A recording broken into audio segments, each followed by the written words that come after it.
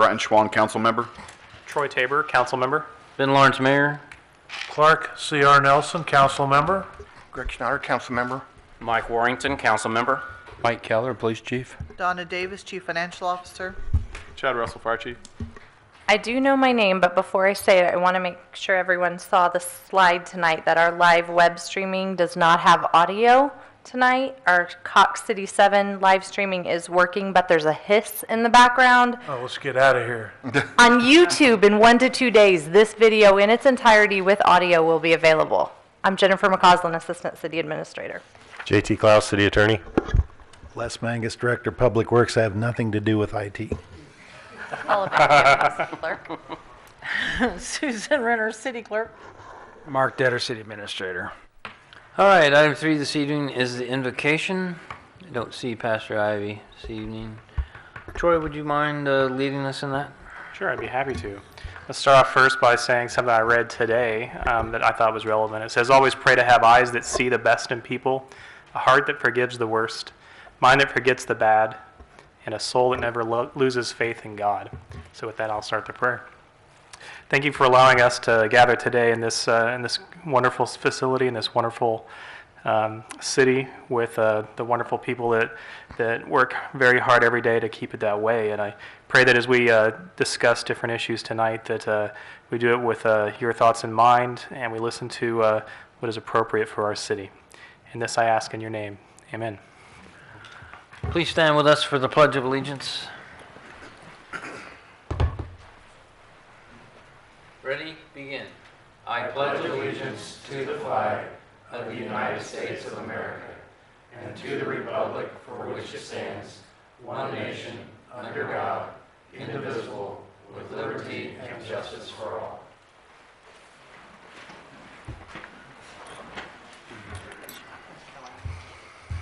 I don't think so. All right, item number 5 is the public forum. Is there anyone here that wishes to address the council?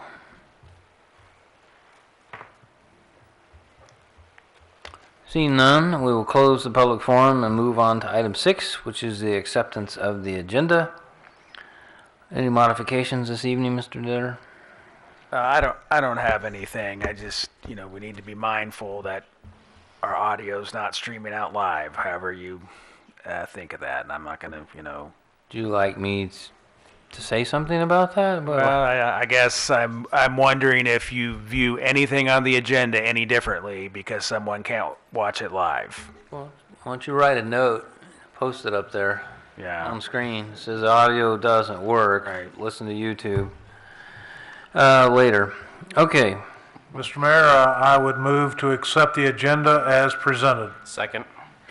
Motion by CR, second by Mike to accept the agenda as presented. Further discussion. All in favor say aye. Aye. Any opposed? Motion carries. We'll move on to item number 7. I believe we have a couple presentations this evening. We'll start off with WAMPO.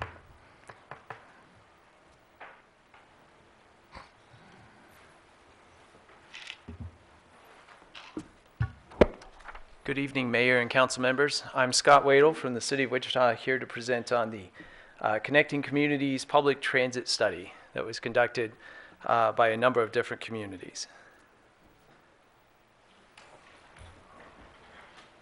All right, so we'll see if the remote works. Perfect.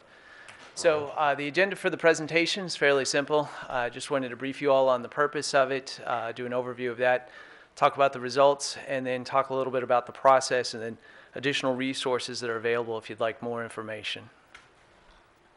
So the one quick note is that there's been no commitments made for implementation of this. I just want to simply convey that this is a study at this point, so the findings are up for discussion and just information only.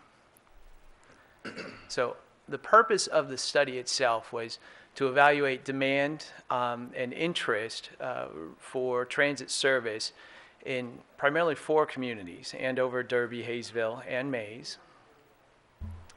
And the results of that study, in particular for Andover, are that the analysis and community engagement, as you can see on the slide, did not indicate significant demand or interest in fixed route service within the city of Andover.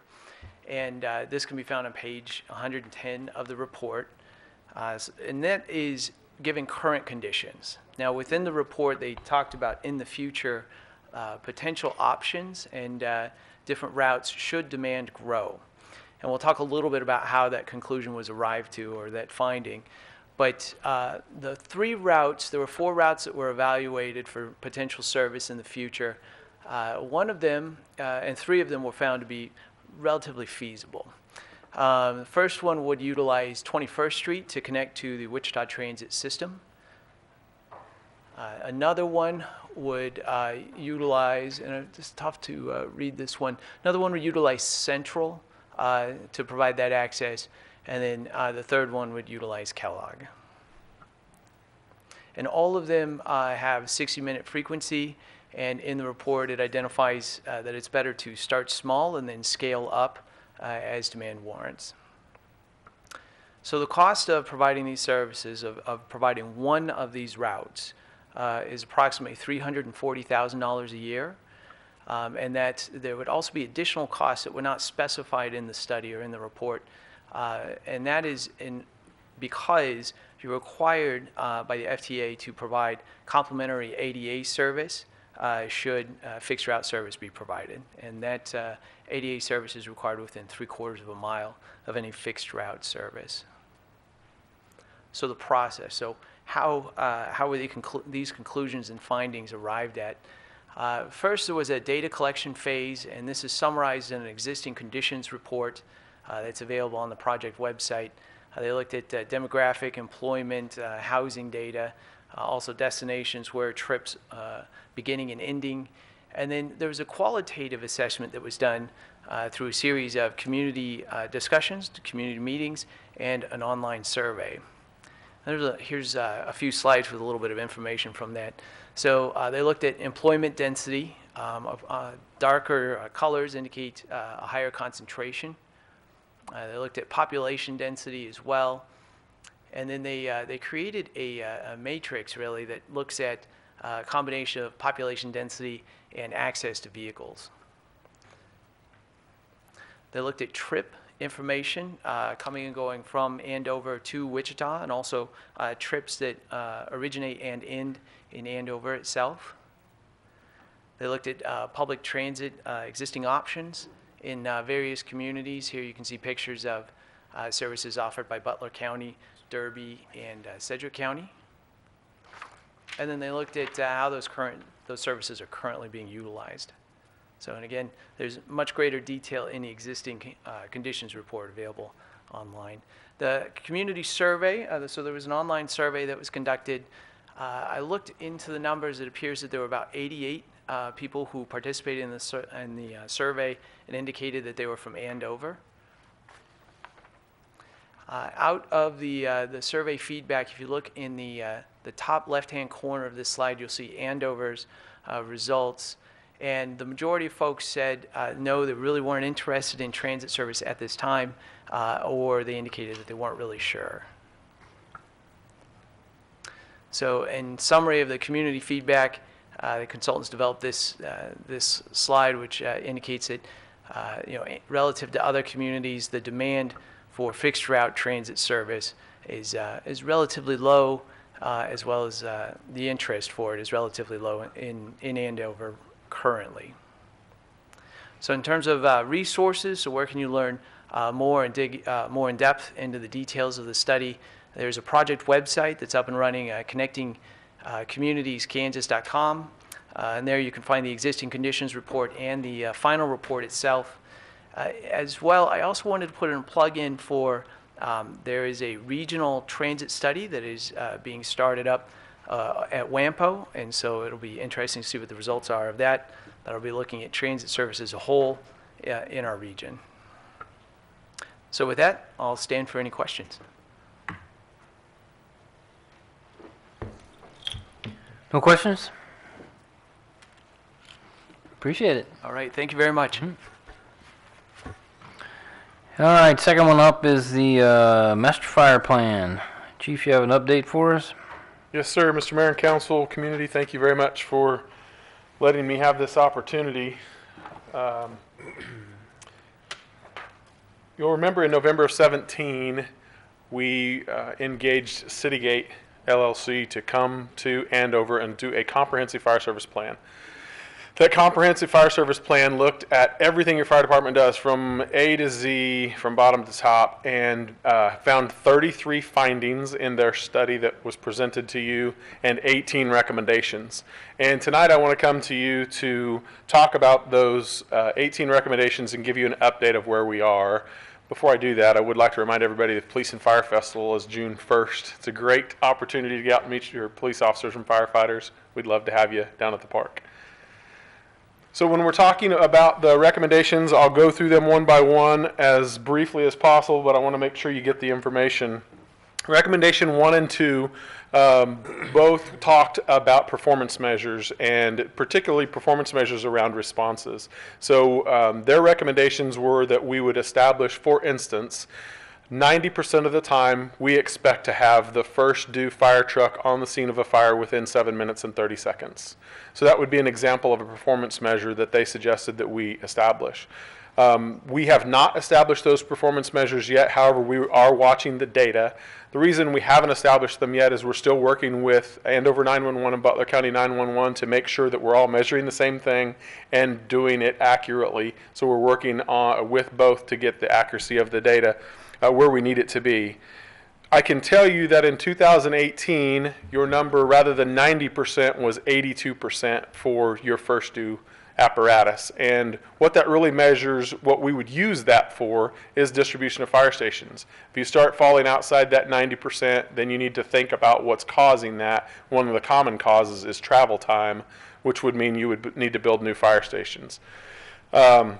Your time, rather than 7:30, was actually 9 minutes and 30 seconds in 2018. The next thing that was talked about is what recommendation 1.2 was effective response force, fire department jargon 4. We want this many trucks and this many people to show up at a first alarm residential structure fire within this much time, 90% of the time. And the effective response force was 13 people with 4 apparatus, 1 ladder, 3 engines, and then they would need to have supervision there, so we would want 2 chiefs. So that all needs to occur within 11 minutes and 30 seconds, 90% of the time. In 2018, you see that we were not successful in accomplishing that even a single time. We had 0% compliance. And the reason for that compliance was not time. The data suggests that we were on time almost every call.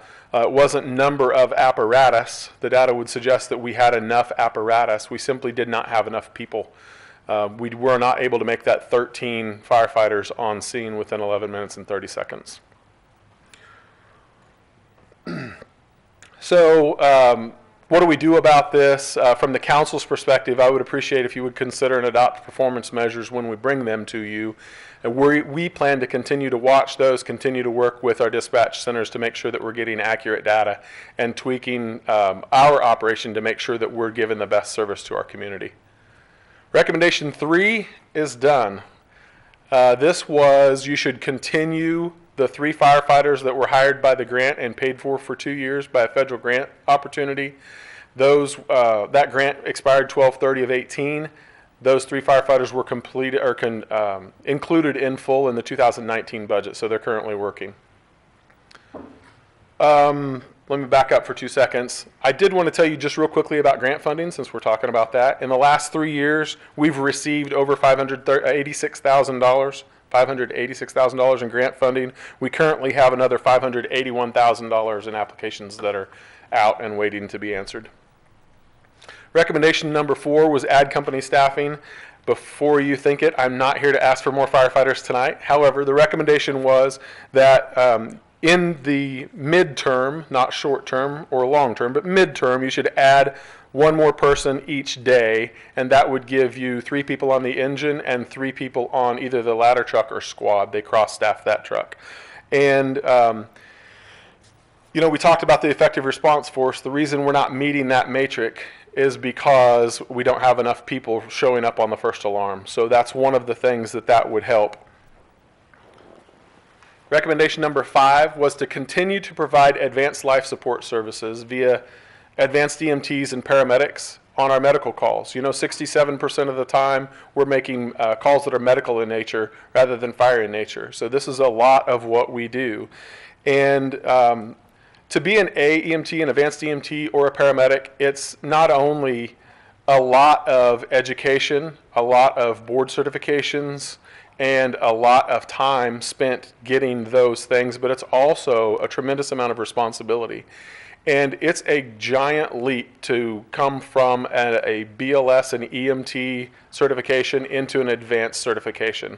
So we're looking at ways to meet that recommendation by Citygate in order to continue to provide that funding, have a plan to continue as our advanced EMTs and paramedics retire out and move on.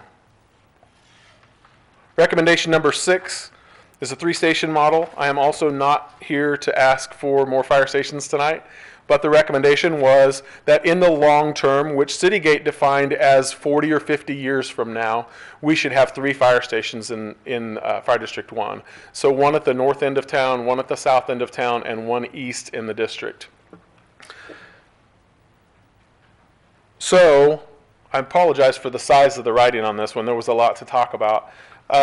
We are currently working with GLMV, an architect firm from Wichita, to look at plans to possibly expand current Station 1. We are also working to give you some sort of a plan on what it looks like to add Station 2 in the midterm and move Station 1 to the north end of town in the long term.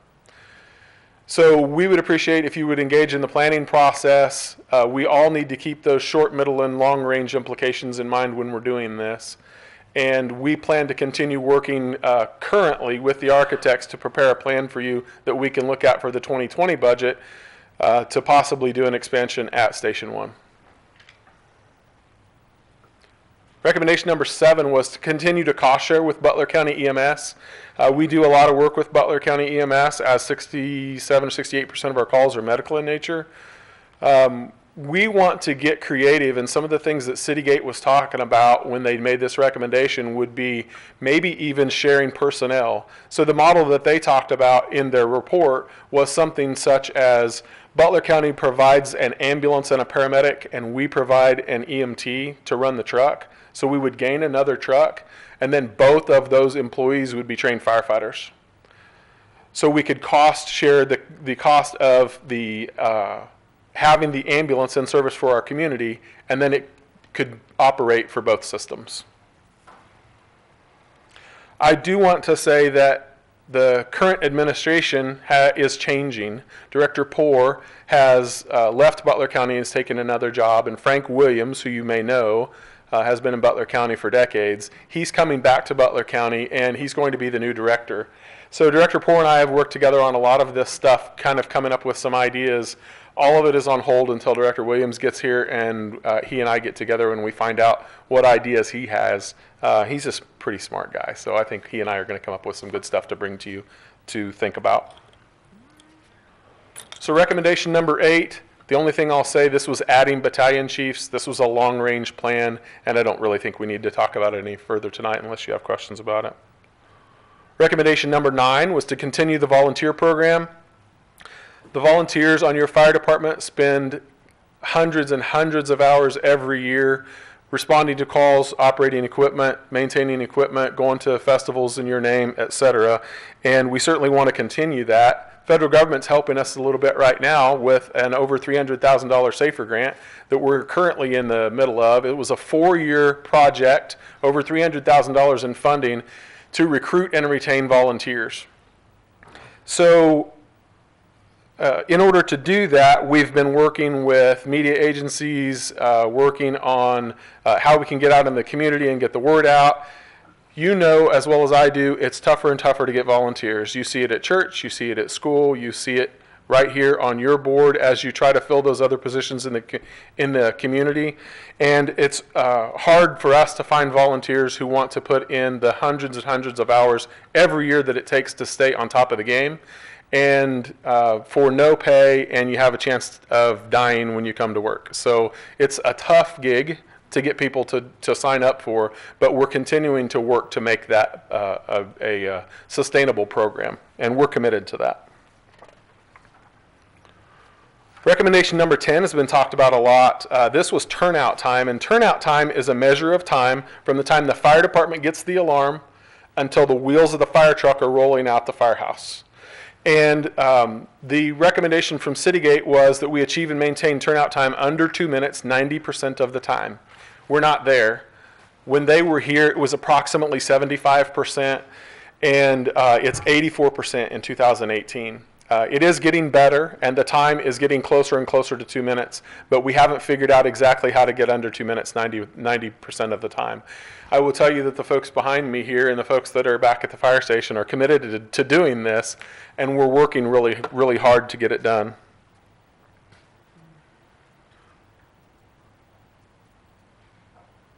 So recommendation number 11, this is kind of a mulligan. It said that we should review the changes and when funding is available, make them. So this is ongoing, or we could call it done if you want to. Put another checkbox. Recommendation number 12 was move dispatch to the county dispatch center. Our response to this, all of these recommendations were the mayor commissioned a group to get together with several council members and the mayor and multiple staff from multiple agencies, and we talked about what we were going to do with all of these findings and recommendations. And as we talked through the issue, one of the decisions that was made was that Andover Fire Dispatch would stay at Andover 911. That leaves us with some challenges still remaining in that we work with multiple dispatch centers throughout the day, but having our dispatch be here in Andover, we still have local control and we can make changes when we need to make them. Recommendation 13, 14, and 15, these are all 3 check boxes. You'll remember that you hired a training captain a year ago, and these were all about training. Formalize an annual training plan, utilize accurate record keeping, and utilize specific training hours so you have more accurate data. Not only are we doing more training, we're doing better training, and it's all being kept track of just like Citygate recommended. And big kudos to Captain Matson for getting that done. Recommendation number 16 may not be well known, but it's been discussed quite a lot as well. And this is one that I want to spend just a little bit more time on than the others. So this is called the Alpha Bravo Project. When you call 911 and you need an ambulance, our dispatchers answer the call and we get some of the information, and then your call, the fire department is started to your house, and then your call is routed to El Dorado where the Butler County dispatchers take over. They ask you a series of questions that are in a protocol form, and then they grade the call on acuity. Alpha being the lowest, or there's less wrong with the patient, it's a less time-sensitive matter, and echo being you're not breathing and you don't have a pulse.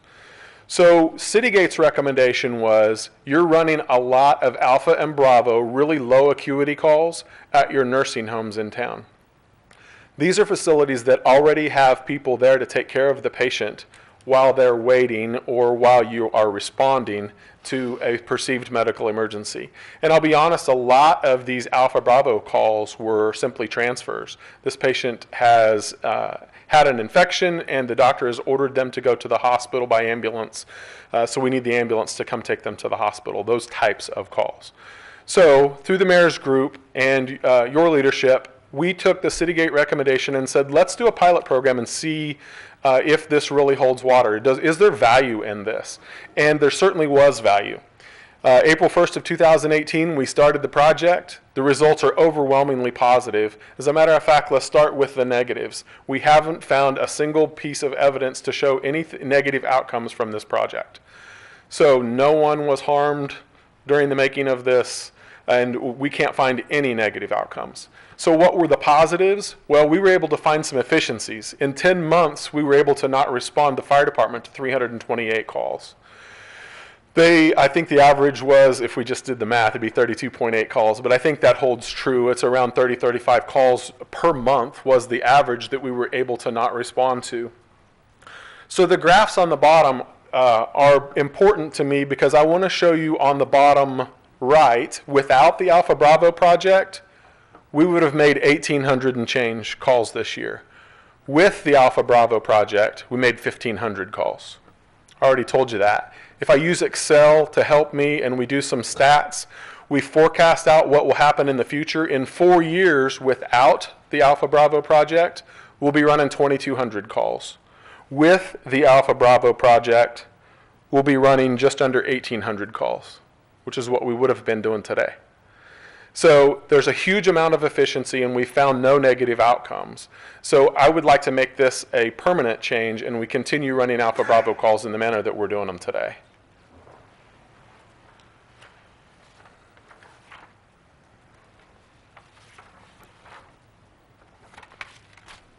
So recommendation number 17, I'm again not coming here to ask for staff this evening, but the recommendation was to add fire prevention staff.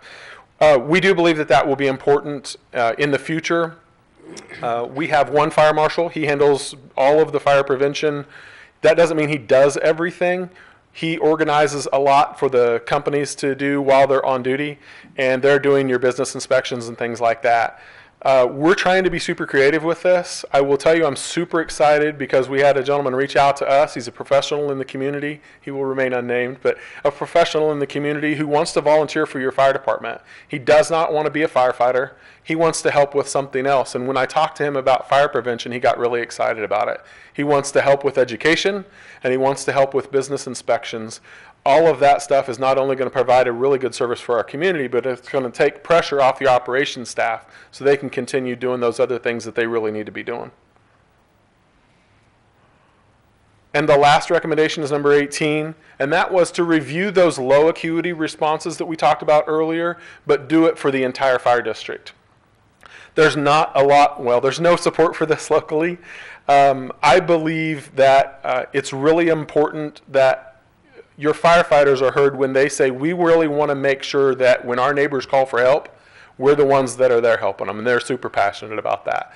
And that's really their number one reason for not supporting this.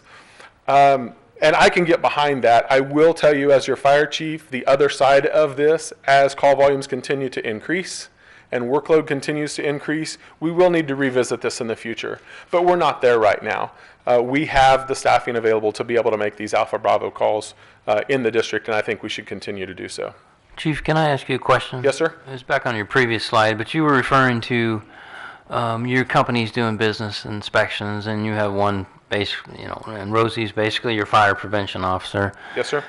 When you do these risk assessments at businesses and places in town, do you keep a database of potential hazards and stuff that these guys can access on the way?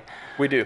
You do? Yes. Okay. So it's not great, and we may look at a different program in the future, in full disclosure, but the program we have that keeps our records management system, has what we call in the fire department a pre-plan side of things. Right. So we go out, so the first step is we went out with another acronym and looked at all of the commercial businesses in our entire fire district, and we graded them based on national standards for high, medium, and low risk. And those are risks to the community if there were a fire in those risks. Then we took all of those high risks, and we have just completed within the last week or so brand new pre-plans for every high risk in the entire fire district. So that when the captain's on the way to a fire... You know what they're walking into, right? Yep. We have pictures of stuff inside the building where any hazardous materials are stored. If we walk in and we see that you have a business where there's a HVAC unit above the ceiling joists, that's important to us because when it's held up there by an unburned ceiling joist, we look at it in the way that, well, what's going to happen if that ceiling joist gets fire on it? That HVAC unit's going to drop on our heads. So we have a completely different way of looking at things when we're doing those types of inspections. Okay. Thank you. Yes, sir. That's all I have for the recommendations. What other questions do you have? I've got just a couple comments. You have mentioned the Alpha Bravo, and your test so far has been very positive. Is that right? Yes, sir. You're more or less wanting to make that permanent, that we'll be happy to take a look at. My hat's off to you on that. The other thing that you've done well is the training. We've added the captain to that, and you've done well. And hats off, you've done a lot of these items. It appears the things that are the toughest for us our staffing and number of stations. And those are the ones that slowly but surely you'll be addressing to us for some type of recommendation down the line, sometime between now and the next 50 years. Yes, sir. I agree with your assessment, and those two are so expensive. You know, we have an entire city to run, not just a fire department. So it's important to gauge when we need to pull the trigger on those things. And we're in an interesting time to be an Andover firefighter, because these things are happening and these needs are occurring. But I do want to say that you kind of teed me up there, but not teed me off, but teed me up. Without the support of the community and the council, we wouldn't be nearly where we were. And Citygate gave you a glowing assessment of your fire department and said that these men and women are doing an absolutely fantastic job. I've just proven with data that we're doing even better, but it wouldn't happen without your support, and the community support. So we really appreciate it. Thank you for that.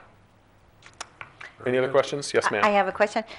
First of all, the report is excellent. Thank you for that, and thank you for the efforts that you all continually make to get better all the time.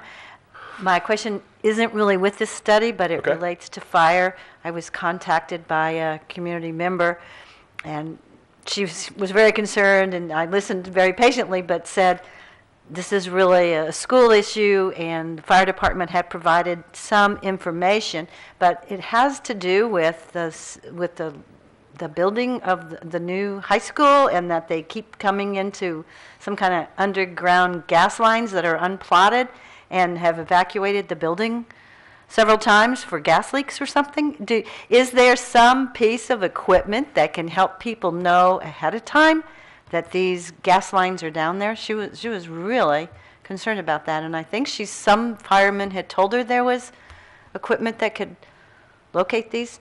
You're looking at me blankly. I'm sorry for that. You do? I mean, I'm assuming that the fire department was notified when schools. Okay. Yeah, I'm trying to. Well, the reason I'm looking at you blankly is I'm trying to think. So. Let me give you an answer off the top of my head. And but maybe I can you confirm could the data. even explain to this exactly what's going on. Sure. Yeah. I think we've made 2. So since the beginning of the project, we've made 2 gas leaks. One of them was a leak, and one of them was not. The first one was during construction, and it was, I don't know that we can detect it, as you were asking, but when it was installed, if it had been documented properly, they would have known it was there. So I know the folks that don't have he's not able to have a microphone back there. So what he said was, we've made 2 alarms. Both of them were leaks. One of them was a big deal to me, because we always go to worst case scenario. That's why you have me, is to go to worst case scenario. So let me back up and say, how can we detect those lines? How can the construction folks detect those lines? They get them marked. There's a window that they're supposed to operate in without powered equipment. So they're supposed to use hand shovels within that window. We oftentimes get there, and either the construction company has not done that, which is rare, or more likely they're operating outside that window, so where they're allowed to have their powered equipment, and the pipeline is outside the window. So that happens quite often, and pipelines move in the ground more than you would think. So they give you this window, but the pipeline can move. They can also be marked incorrectly. And the other thing I would talk about, tracing the wire or the line, modern installation of those have tracer wires, and we're able to actually look at where the wire is, and we're going by that. We're not, but the utility marking folks are going by that a lot of times, and some lines do not have that. So we would have to go with this guess. This is where the map says it's supposed to be, so this is where we're going to mark it. Now, as far as an inordinate amount of alarms at the high school, I appreciate her concern. We're just as concerned to have a gas leak around kids. But the 2 alarms that we've made have, at the end of the day, been simple gas leaks that were taken care of quickly by the construction company and the gas company, and did not require any further response other than just your firefighters coming down and making sure that we knew exactly what was going on and making the area safe. The police department already had that done with the evacuations already in place. Okay. So again, the questions that I was asked. Sure. This does not present any kind of possibility of explosions or anything like that? It does, but you have to get the gas to a certain concentration to be able to do that. And I will tell you that in a building that is occupied, that gas has an odorant in it for a reason. It's really stinky like sulfur for a reason, and that is to let you know that there's a gas leak. So when you smell it, it is parts per billion, the gas that's present, and it's not enough to even catch on fire. Okay. So by the time that we get the call and come down there, there generally has not been enough of a concentration to have that happen. But on the other hand, the reason you have me is to go to worst case scenario. We treat it as that type of incident every time we go there. Every time we go to any gas leak, we think, okay, what's the worst case scenario? Let's handle it that way. And the school has been fantastic, and the SROs have been fantastic about making sure that everybody's out of the building, so if we had something catastrophic like that, the injuries would be extremely minimal. Okay, thank you. Yes, you're welcome. I will try to share that, but I, again, did tell this person to talk to this school district as well, but that I was sure the fire department would be working cooperatively with. Yeah, we would appreciate it if the lines did never get hit. But right. So in other words, there's nothing like a metal detector kind of piece of equipment that can go over a piece of ground and let you know there are buried pipes. That's kind of what they use. You'll see them out in their little white pickups, and they have the little yellow wand. That's kind of how they're doing that, but it's really looking for a tracer wire. And sometimes they have to go, the second incident, I think, was a pipeline. So they have to go on maps on those. But if they've been unplotted, then they're not on a map, correct? Well, I don't think they were unplotted. He said they were plotted incorrectly. Oh, okay. So if you're going by the map and it's incorrect, you stay outside the boundaries, okay. You're going to hit it. Thank you. Yes, you're welcome. Other questions? Fair enough. I'll just say I agree with CR here. Our two biggest struggles when it comes to the fire department are going to be another station and or a remodel of your current station and staffing. Those are two single biggest expenses, staffing probably being first, actually. But I think you've done a fair job trying to bring us up to response standards nationally. I know we have some room to go, but I hope we can get there. Can you tell me where the architect is with the potential remodel? We have some big discussions in front of us, Council, I will tell you. What we thought was maybe an $800,000 remodel is ballooned into $2 million. But for $2 to $3 million, you can build a whole new station and leave that one as it is. So where are they at? So they've done some more conceptual drawings for you. And I'm meeting with Mr. Mayor, Councilman Nelson, Councilman Schneider, as well as Mr. Detter and the architect on Friday to go over those further drawings. We had gone back to him, you'll remember, to look at what if we expanded in some different directions. Went north. Yeah. Our advice to you is going to be to not do that. The price of that was twice what a new station would be. All right. So in addition to that, he's got a conceptual drawing of you for what that Station 2 would look like. Because I told him we can't continue taking to the council, well, it'll be between $3 and $6 million. That's ridiculous. How can you even make a decision based on that? So he's got some actual numbers for you.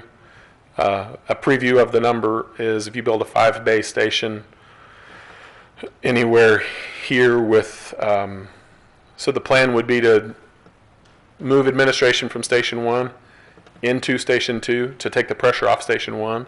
So that expands the size of that Station 2 just a little bit, and it's $3.5 million. So that's not including any remodel of Station 1. Right, and if we were to do that, I would say don't. If you did that, so I would be asking you for one more person per day. You have 3 shifts, so I would need 3 more people. That would take your daily staffing from 5 to 6. We believe we can operate both stations with 6 people. So you'd have 3 at Station 1, your current station that I've been telling you and you've been listening, we're busting at the seams. If you take it back to 3 people and no admin, then you don't need to remodel it. We continue to fix the things as they need it. We continue to stay on top of things like the roof. The roof needs replaced now, but we continue to stay on top of those things, but you don't put dump a bunch of money into it. Fair enough. Anybody else have any questions? I have one here for Yes, you. sir. Do you have a plotted timeline of all these items that you would like to see done on this recommendation? Some of them may be 20, 30 years out, but it'd be nice to see something on a plotted, diagram to show. Sure. I have it in my head, but I don't think you can see in there. So let me work on that. Okay. I know you've established timelines. Some of these items can be addressed immediately, and we've tackled those first, and you've done a good job at getting those. Some of those are way out there, but I think we're now kind of easing into the intermediate stuff where it's going to take some council involvement to make the tough decisions and try and find the financing for it. So, anything else? Thank you, Chief. Thank you. All right, we'll move on to item number 8, which is the consent agenda. Is there a motion to approve that? Mr. Mayor, I move to approve the consent agenda items 8.1 through 8.14 as presented. Second. Motion by Greg, second by Brian to approve the consent agenda as presented. Further discussion? All in favor say aye. Aye. Any opposed? Motion carries. Item number 9. I'm going to call zoning case Z 2018-06. I don't have my zoning checklist, but that's okay. Am I required to have a public hearing at this meeting? No, you're not required to have a public Okay. hearing. So, can you tell me when the Planning Commission meeting minutes were recorded? The Planning Commission heard this case at their last meeting in January. They did recommend approval unanimously. The applicant is here tonight. Okay, so Make a I need to presentation. ask council members a couple questions here. Have you all received your meeting minutes of this case concerning the heritage? We have. Yes. Okay. Do any of you have a conflict or a conflict of interest or a bias on the issue? No. Okay. And I'm not required to hold a public hearing. Okay. Perfect. And so your background report was pretty simple, right? Pretty simple. It's about a 100-acre site in total. This residential portion of the project is a little less than half. Bounded on the north by Douglas Avenue and on the east by Yorktown, on the west by the Wellbrook neighborhood. JT, am I forgetting anything? Yes. Have you received any petitions? No, the Office of the City Clerk has not received any petitions. Okay. Fair enough. I think, unless anybody has any questions, we'll bring it up to the bench for a motion. Mr. Mayor, Yes.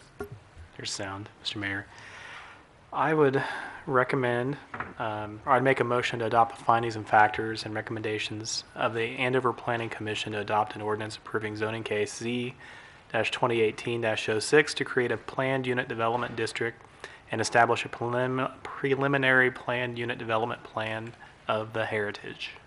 Second it.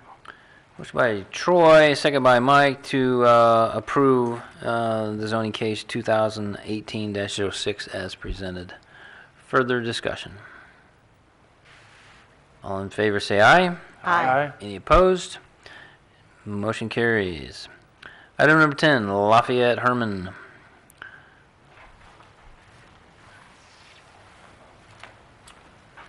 Steve Anderson, city engineer. This project pertains to the neighborhood we call Lafayette Herman. It's on North Andover Road on the east side. If you look at the map there, the north is up. Turnpike's on the south and the Red Bed Trail is on the north. There are two separate projects. There's a paving project which includes some incidental drainage.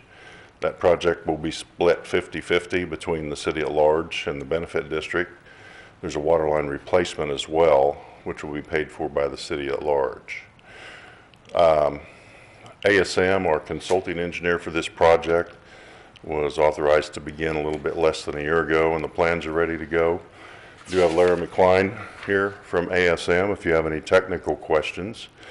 We've completed, or close to have completed, the utility relocation work, and we've acquired the easement, so we would like to proceed with the bidding process. Any questions? Will this have curb and guttering? Yes, sir. It's a real city road. A real city road. Mr. Mayor, Carolyn. I move to accept the plans and authorize the bidding of the Lafayette-Herman Neighborhood Paving and Waterline Project. Second. Motion by Carolyn, second by Brian to accept the plans and authorize the bidding of those projects. Further discussion? All in favor say aye. Aye. Any opposed? Motion carries. Thank you. Yep. Item number 11, the Yorktown Parkway Project. Phase 2. Anyone handling this? Mr. Mayor, as you'll recall, we've had multiple discussions about this section of the road and its makeup. We're asking for permission tonight to approve the design standards for this project. I don't know if the Public Works Director has anything to add to that, but that's essentially it. Talking about the section between Douglas and Central, right? Okay, also, you know, we had this discussion at our last workshop meeting. I think we were down to the argument 2-lane versus 4-lane. I think everybody up here and everybody out there knows my feelings on the subject. I still believe it needs to be 4-lane. I think you would be doing a disservice to yourself if we didn't approve it as such.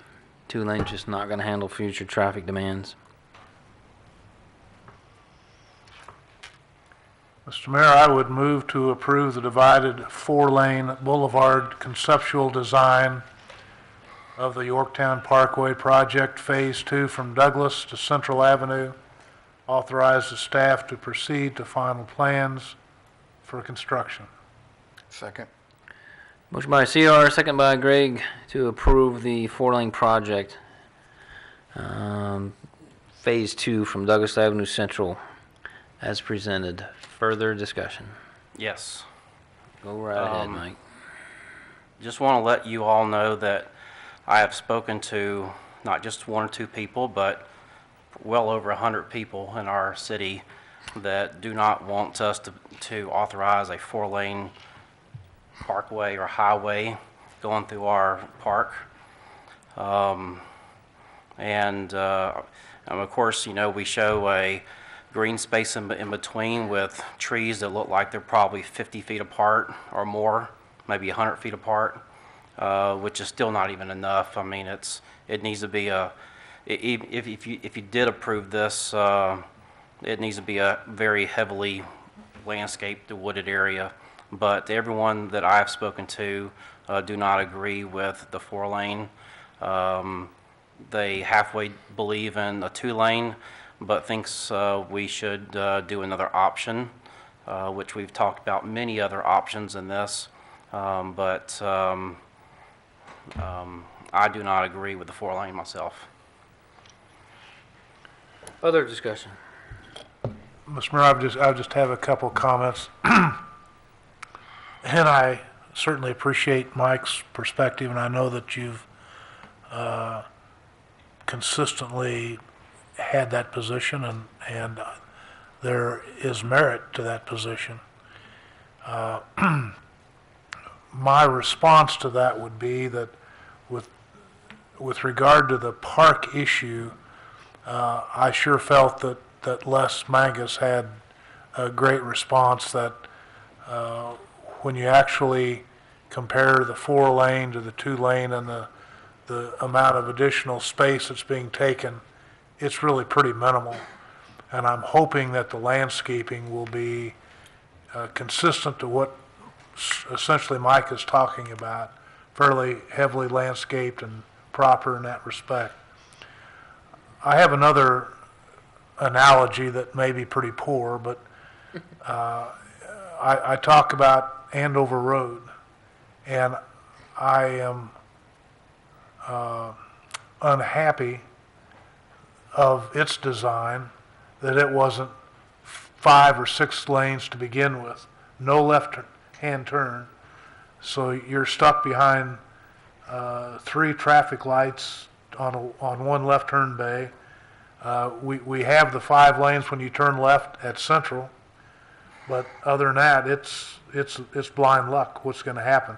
We did not anticipate either the growth and the usage of that road. Similarly, I think that the 4-lane, I think everybody, once it's done and will utilize it safely, I think they will be extremely happy that we've done this. And again, if we were to redo Andover Road, I don't know how many millions of dollars that would take. Taking land from everybody is just impossible to do. If you don't do it right the first time, you are sunk. And I appreciate when you're out in the rural area, it's nice that it stays rustic and not improved and so forth. We all would love that, but we just don't have that today. And I think our wisdom is much better to proceed on the 4-lane, but I sincerely appreciate your comments in that regard. I just wish that when this is landscape, that it will be looked at very heavily, and to keep in mind that we don't want to see 4 lanes of traffic.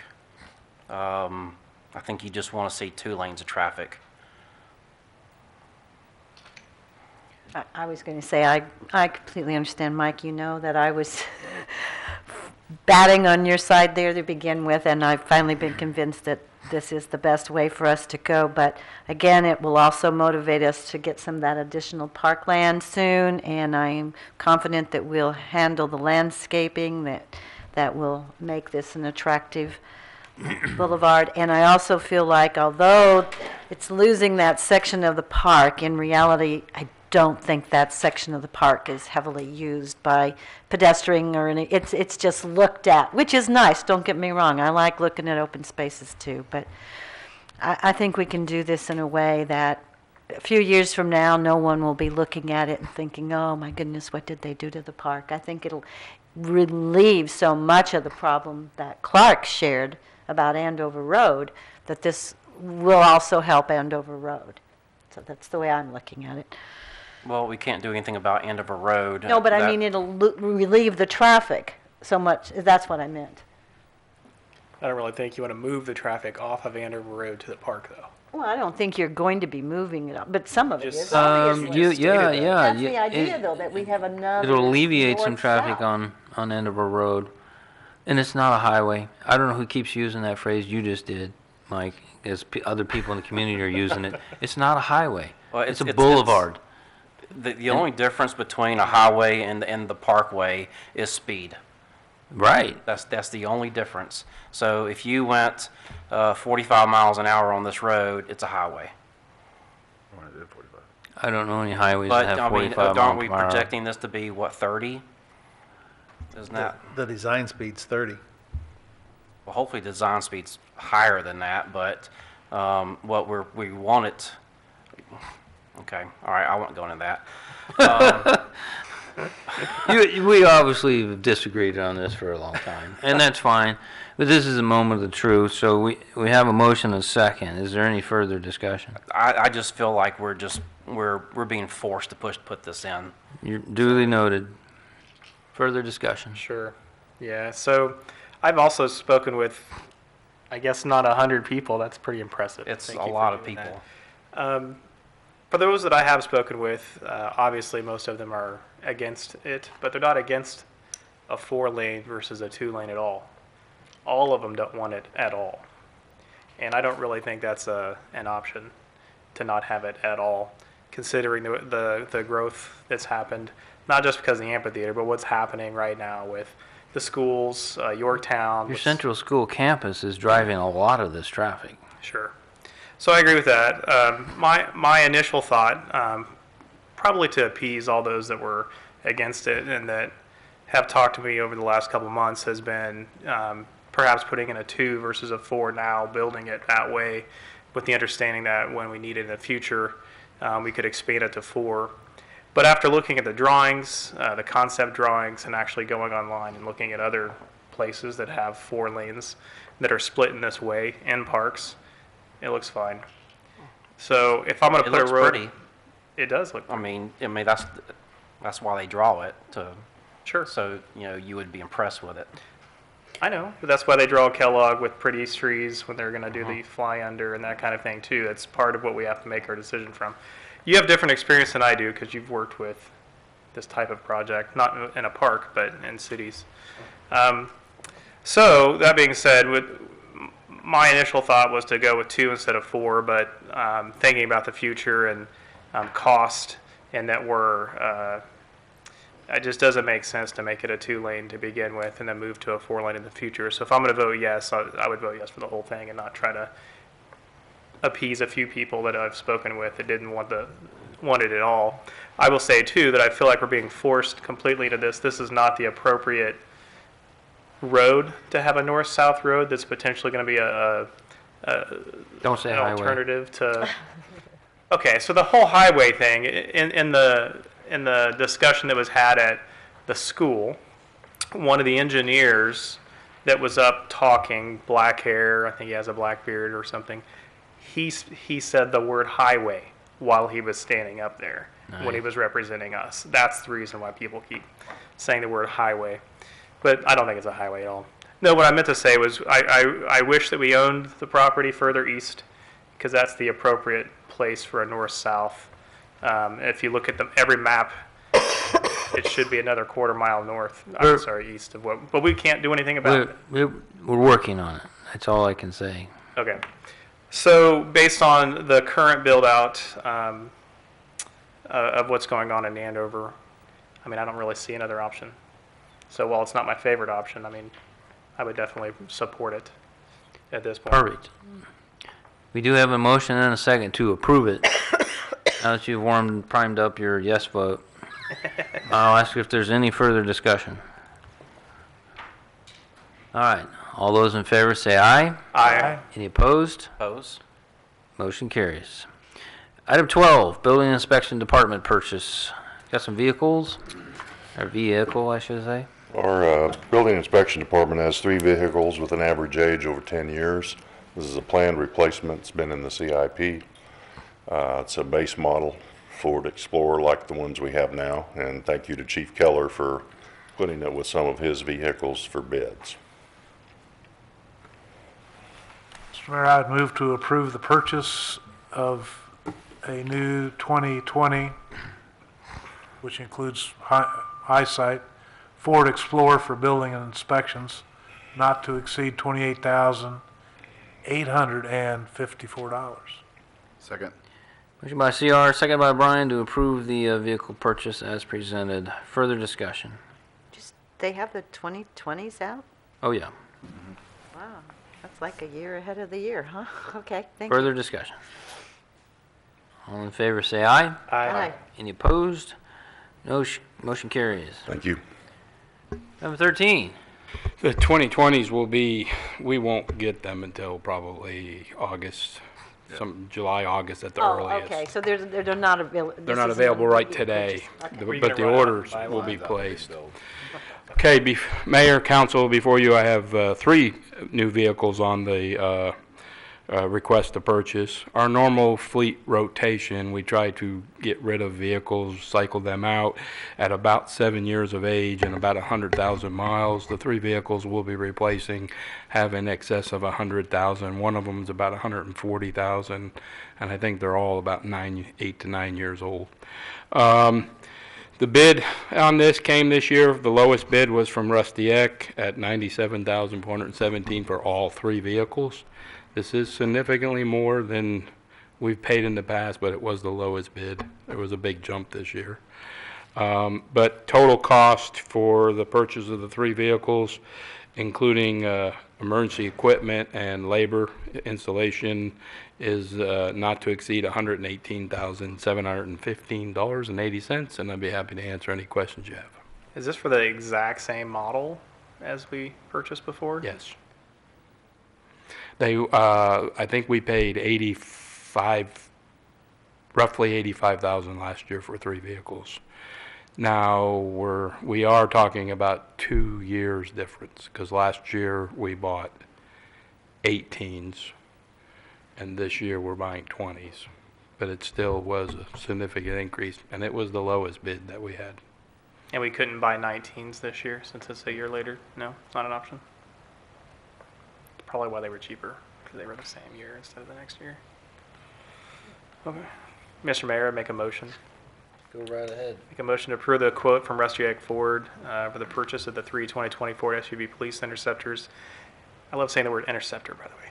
At a total purchase price of $97,417, and approve the additional expenditures for associated equipment and installation charges from miscellaneous providers for a total price not to exceed $118,715.80.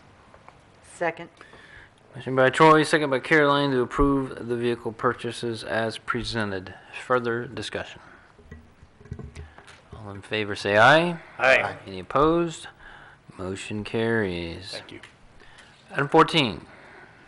Mr. Mayor and Council, I have before you a request for mayoral appointments for the Andover Road Business Improvement Grant Selection Committee, which is a really long name, but this is the 3rd year of the program. We've awarded 3 grants to date. The nominees before you tonight include Council Member Greg Schneider and Mike Warrington, City Administrator Mark Detter, and then 2 chamber members, Michelle Reuter of Butler Community College and Chris Myers of Myers Automotive. Any questions? What are their qualifications? Business owners and members of our community. I know you both did that last year, right? I did. Okay. I did not. You did not? Who else was it? I think you were on the committee. We met via email because Okay. we did not get, we are authorized by budget to award 3 grants, and we did not have more than 3 applicants, so we met via email. I am hearing businesses are calling and asking about it. There's been buzz even in, I guess I'd call the off cycle when we didn't have any money to award. So I think there's a good chance we're going to have more than 3. We may need to have the meeting, but I think we just met via email last year. All right. Perfect. If you guys don't mind. Do we need a motion to approve this? If you then? would. Yes, I would move to approve the mayoral appointment of the Grant Selection Committee as presented. Second. Motion by Caroline, second by Brian to approve the appointments as presented. Further discussion. All in favor say aye. Aye. Any opposed? Motion carries. Guess we're down to member items. I have several, but we'll start down there. I'm good tonight. I'm fine. Troy. Yeah, just a couple quick things. We had a WAMPO meeting today. Just a minor change in the selection process for projects, as they actually added a little bit more money to it, which means that potentially we could have a couple more projects up there than normal for all 23 entities. A couple of things that came up in my mind that I thought might be important, and I wonder if this already exists and we've done it and I just don't recall, but one of the ideas would be over the next 10 years or X number of years, do we have a estimate of what the city landscape change would be, like where the potential new builds of homes, and I don't just mean like the corridor that or study that we did on Kellogg, but for the city altogether. Would you refine that question? You lost me. Sure. Yeah, I probably lost myself too. So, is there a projection over X number of years, 5 or 10 or 20, of where we think, and we know we're going to go east, potentially a little bit north too, what we think those are going to look like? And the reason I think it's important is if we're looking at 5 to 10 years down the road in WAMPO, then potentially some of these might be road projects that might be WAMPO, or it's also, I would like to know myself if Are we you talking have about any- new developments and Yes, houses? Okay. correct. Yeah, like when the Heritage came up a couple years ago now, I guess I didn't have a clue that that was going to happen, and I'm sure that other staff did. And it would have been nice to have an idea of what's going to be happening in my city in the next 5 years, the next 10 years, from what we knew and what we suspect will I don't happen. know that we can predict that far in the future, but I mean, we do have ongoing discussions with developers. We check in with them regularly. Hey, what are you thinking? How's this going? And they do come up to our staff and share that information. It was like, yeah, we're thinking about this. What's the prospects of getting this zoning and getting this plat approved for another couple hundred homes or so? You know, we keep a list. I don't know if I wanted to get so far into what the list. More conceptually as a city, where do we think we're growing? What do we think is going to happen? And maybe that's asking too much, but I think it would be pretty smart to know or have an idea, or if we're going to plan on future growth, what that might look like. We have a lot of projects just like this, the deal in the park that we approved today, that if we had in our long-term 10-year plan, it said right east of Crescent Lakes, for example, it will probably be X in X years. Not saying that it's going to happen, but the probability is there that it's going to be home. Nobody's going to develop there. That's because there's going to be a highway run through there. That's funny. So anyway, Les, you had a comment, Ted? Well, highway. Oh, it's now a highway. I think the answer to Troy's question is pretty simple. I think our comprehensive plan defines that pretty well. You know, it's got a 10-year lifespan as a plan, and there's a future land use map in that plan. and it's I over think that's in 2000. about the best we can give you shy of that application. You mentioned the Heritage. I've been working with Mike Lease on that project for 4 years, and he just pulled the trigger a month ago. Until then, it's all speculation. It's hard for us to make any commitments, but our comprehensive plan says, yeah, that's a good potential for mixed-use residential and commercial, and that's good enough for WAMPO's planning. I think that answered my question in that document for that. Another thought would be, we had a lot of stuff at WAMPO or demographics and the expected changes, but those were very general. A lot of it had to do with, well, some of it had to do with Wichita, but a lot of it was the country in general, which relates to Andover pretty much zero. And so it might be interesting if we knew what our demographic history was and what we think our trajectory is. I know that we're a town of school children, basically. That everybody moves here because of the schools. Most people move here because of the schools. But what does the data say? Does the data say that we have 6,500 kids now, and we had 5,500, and then we had 4,500 5 years before that, so we can just forever project that? And in doing so, think about things like parks and equipment, or Wi-Fi, or facilities for the larger number of kids that we know we're going to have 10 years from now. We're already talking about stuff like that. I just don't know if there's a study that's already been done, or if we can do a study, or if we can just grab data from WSU, because they did a lot of that kind of information. The U.S. Census is the best data there is available for demographics. Projections is more of an art than a science. Sure. 10 years ago, no one predicted a downturn in the economy that slowed growth to 0.5% from over 2 in the metro area. Okay. And if I can add to that, if you look at the CAFR that's put out annually, it does have a 10-year history of school enrollment, population. Has within that information there is 10-year history. So, and I'm sure all that will be taken into account when we update the comprehensive plan too.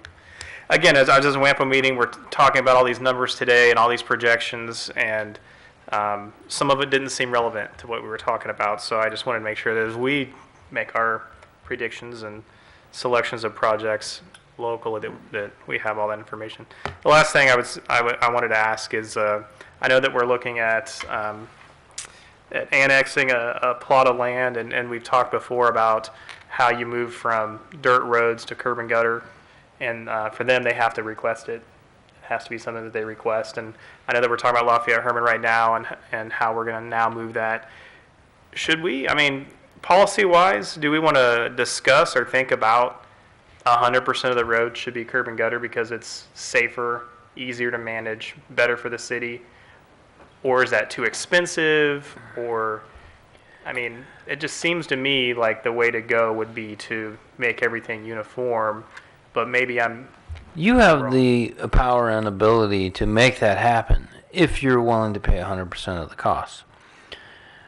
These older neighborhoods with projects like that, we're typically paying 50% and spreading the other 50% to the benefit district, meaning the people that live on that street. They do have the ability to protest out of that improvement. And so what we've done in the past is, we've had several of our staff members, they're actually walking door to door, talking to these folks, and say, how about it? Time to upgrade the street, you ready for paving? And, we run through some cost, predictions on what we're looking at, and we've paid engineering firms in the past to come up with some potential special assessment costs that these folks would be looking at. I agree. I think every road in Andover needs to be paved, and we've done several projects in the last several years that have improved that. As far as the one we're annexing, I don't know what they're going to say. I think they might say yes to water, but no to streets. That's what I'm guessing.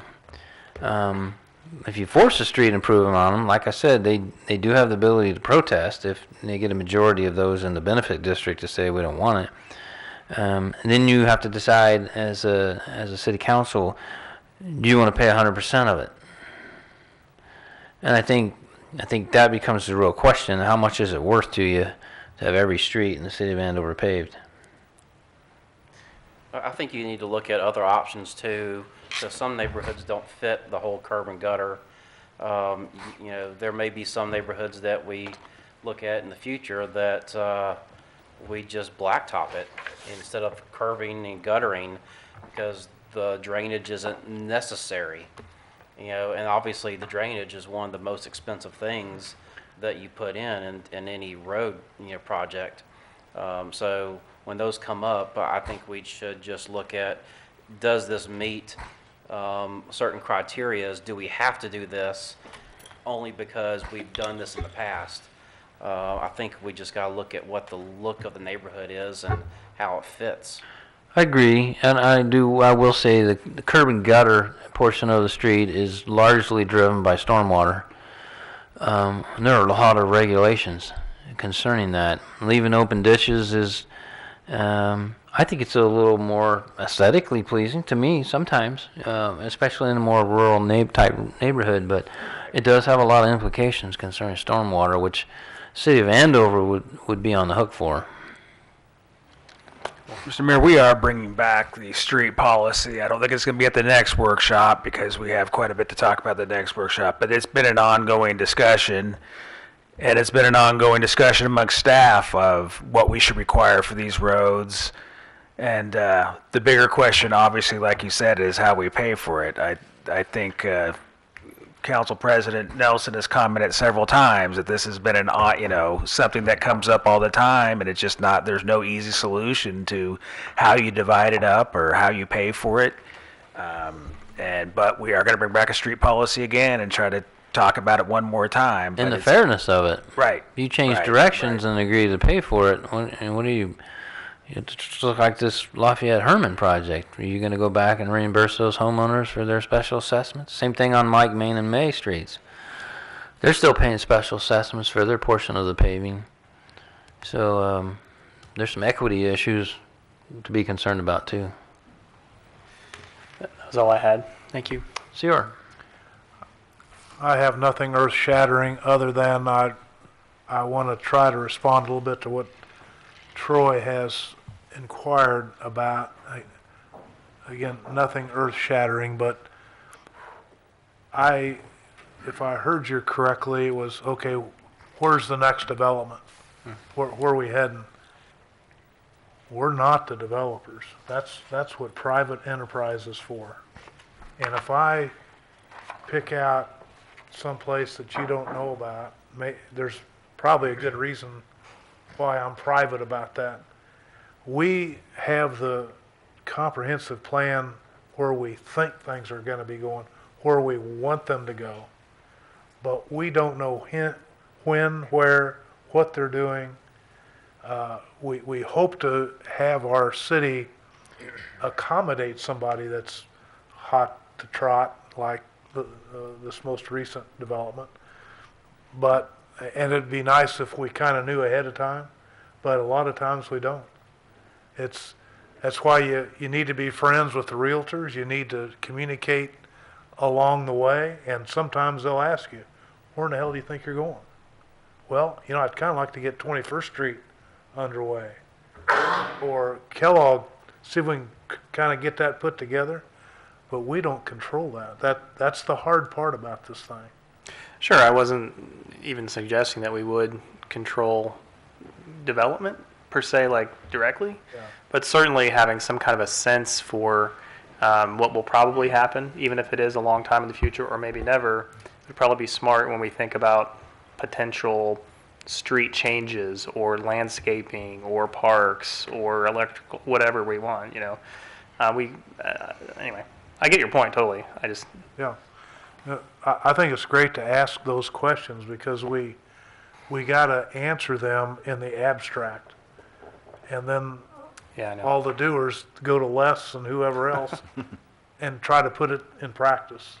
It's hard for you and me to decide because we don't go out and pay to develop the city. But your point's very well taken on those. Thank you. That's all I have there. Greg? No comments. Mark?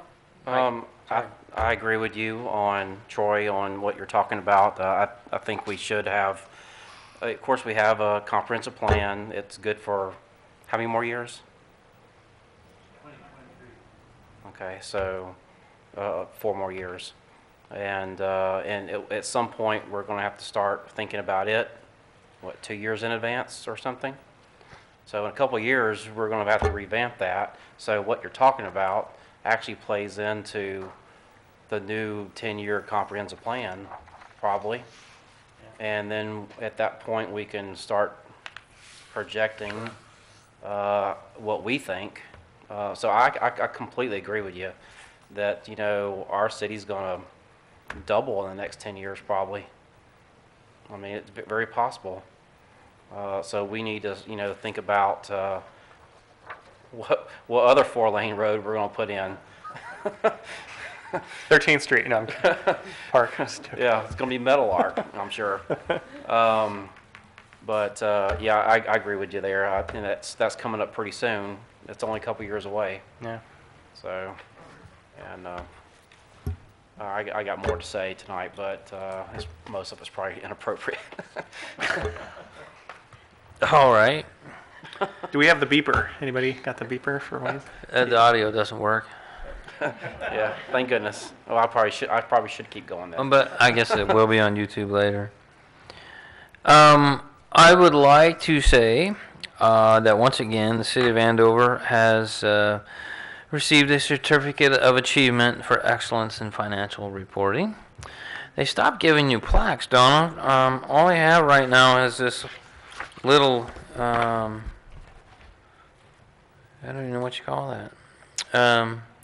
But anyways, I want to extend my thanks to all that you do. Preparing that CAFR, I know, is a pain in the butt, but once again, this signifies you've done an excellent job, as recognized by everybody. So I'll give this to you after the meeting. Secondly, I have a question. We sold a lot too in the industrial park a couple years ago, right? And we sold it at a very nice price. Has the firm that we sold that to, have they even started discussing building anything? Steve and I are supposed to be having a meeting with the owners in the next couple weeks. They're also working on Lafayette Herman, but they were getting some, Right. well, they actually asked for that agreement again because they're working on their, finalizing their loans. So the real estate contract, did that have a provision in it No, we didn't. regarding build by dates? No, we didn't. We You did sure not. about that? Yeah, I looked at it, and I think in this case, we probably thought working with them as an engineer, we had a little leverage on it, and we certainly have tried to make that point. Are you absolutely sure they did Yeah, not have a clawback provision in it? Yeah. Yep. You're sure? You're nodding. You're sure? Okay. Okay. Well, we sold it inexpensively. I mean, it was designed. The sell was designed to spur them to build quicker, and I just haven't seen any activity on it. So There's actually been quite a bit of activity going on there behind the scenes. They've prepared a site plan and had a partner that backed out on the first site plan, so they redesigned the site plan, and they've recently made some modifications to their site plan that are aesthetic improvements.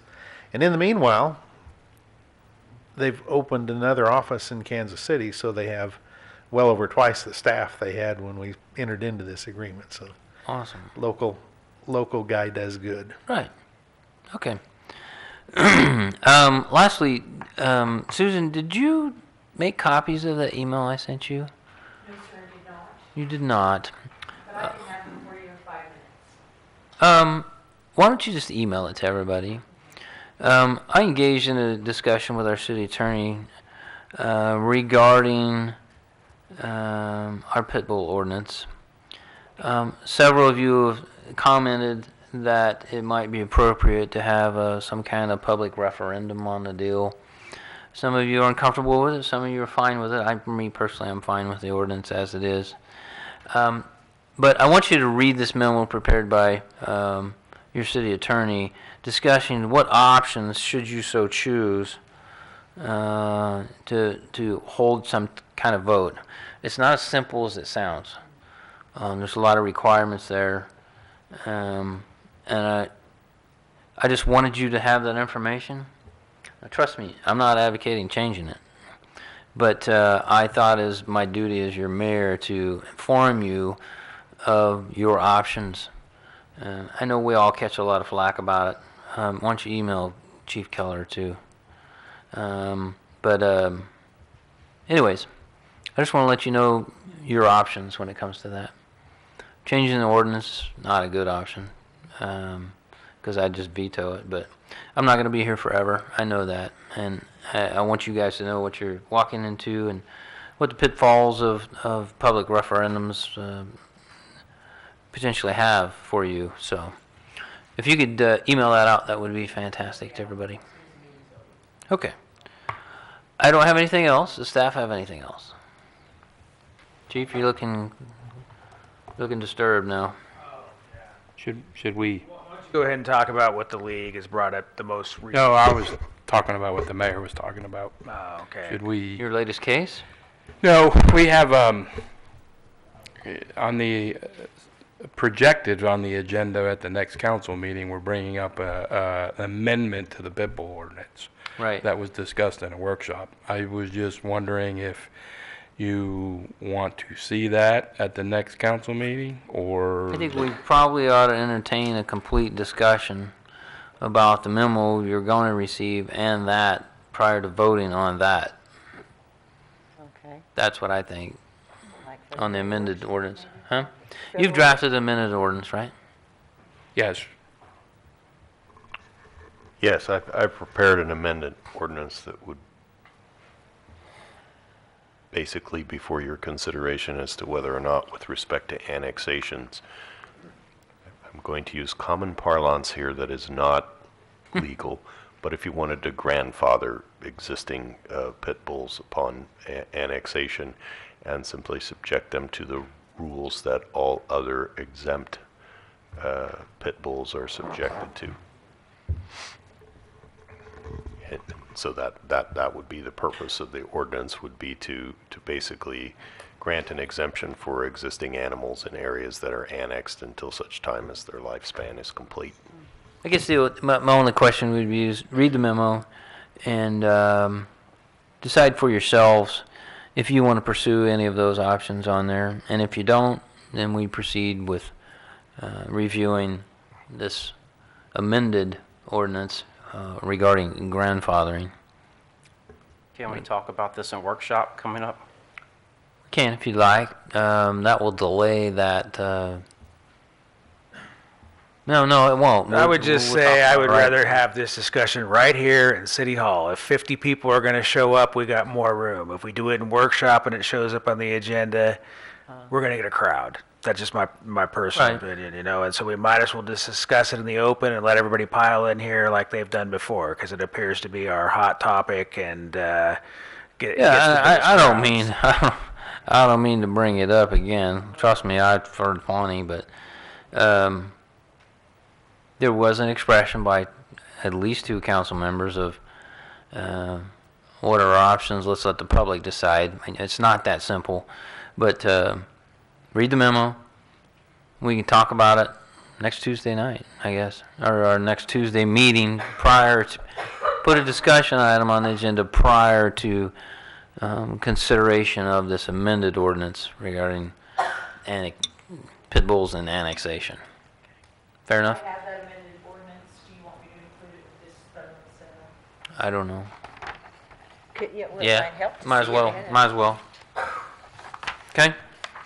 And obviously, you don't want to be discussing this amongst yourselves outside of an open meeting, but be prepared to give your feedback as it is. Yes. Yeah, I've, if she's going to send you the ordinance and the draft, I have a memo that I've already prepared that kind of explains the change in the ordinance that Just get it on there, I guess. I will send it to Susan. Okay. That's it. Does anybody have anything else? Staff? Last chance. All right, let's get out of here. Make a motion to adjourn. Second. First by Troy, second by Brian. Further discussion. All in favor say aye. Aye. Any opposed? We are adjourned.